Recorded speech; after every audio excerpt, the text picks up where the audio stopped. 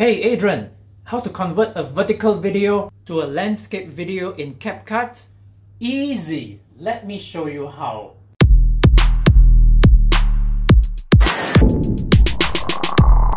Open Capcut and start a new project. Select the vertical video and tap on Add. By default, Capcut will format the entire video based on the first clip you select.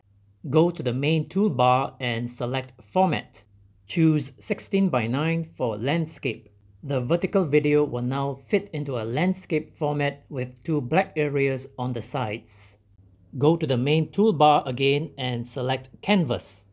Select Blur and choose the Extreme Blur. The black areas will now be filled up with the blurred version of the same video. Sometimes I like to enlarge the vertical video a little bit to crop off the top and bottom if they are not important. So that's my answer to a very popular question. Feel free to leave comments and questions. If you like this video, click the thumbs up and share it with your friends. And if you haven't done so, subscribe!